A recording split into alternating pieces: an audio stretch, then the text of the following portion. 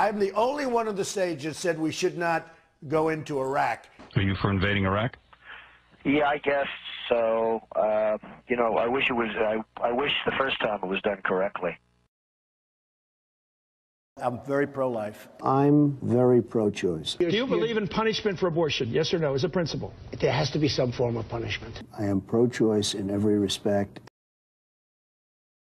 She has no natural talent to be president. She's very talented, and she has a husband that I also like very much. Hillary Clinton was the worst Secretary of State in the history of the United States. Hillary Clinton, how did she do as Secretary of State? Probably above and beyond everybody else. Let's say Hillary is president.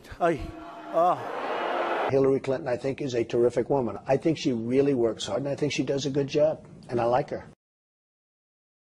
I will build the wall, and Mexico's going to pay for it, and they'll be happy to pay for it. I'm not going to pay for that fucking wall. This guy used a filthy, disgusting word on television, and he should be ashamed of himself, and he should apologize, okay? Listen, you motherfuckers, we're going to tax you 25%. I'm going to bomb the shit out of them. We'll beat the shit out of them. Political bullshit. You're not going to raise that fucking price, you understand? Donald, true or false, you've said the government should pay for everyone's health care? That's false. You've never said that. Everybody's got to be covered. Universal health care. I am going to take care of everybody. Who pays for it? The government's going to pay for it, but we're going to save so much money on the other side. He said I was in favor of Libya. I never discussed that subject. I was in favor of Libya. We would be so much better off if Gaddafi were in charge right now. Gaddafi in Libya is killing thousands of people. We should go in. We should stop this guy, which would be very easy and very quick. Stop him from doing it and save these lives.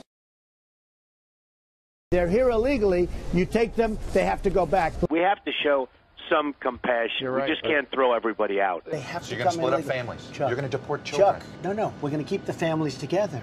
We have to keep the families together. But you're going to keep But them they have together to out. go. But they have to go. How do you throw somebody out that's lived in this country for 20 years?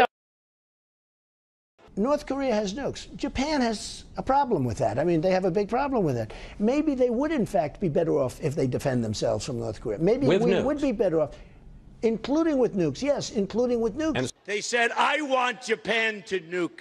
I want Japan to get nuclear weapons. Give me a break. But if you say to Japan, yes, it's fine, you get nuclear weapons, South Korea, you as well, and Saudi Arabia says we want them too. Can I be honest with you? It's going to happen anyway. So it's only a question of time. I'm a conservative person. The Republicans are just too crazy right. I mean, just what's going on is just nuts. Bush says, I do not believe he's a true conservative. These people are stupid. Do you identify more as a Democrat or a Republican? In many cases, I probably identify more as a Democrat. The economy does better under the Democrats than the Republicans. I don't know anything about David Duke, okay? I don't know anything about what you're even talking about with white supremacy or white supremacists. What do you see as the biggest problem with the Reform Party right now? Well, you've got David Duke just joined, a bigot, a racist, a problem. I mean, this is not exactly the people you want in your party. Wages too high.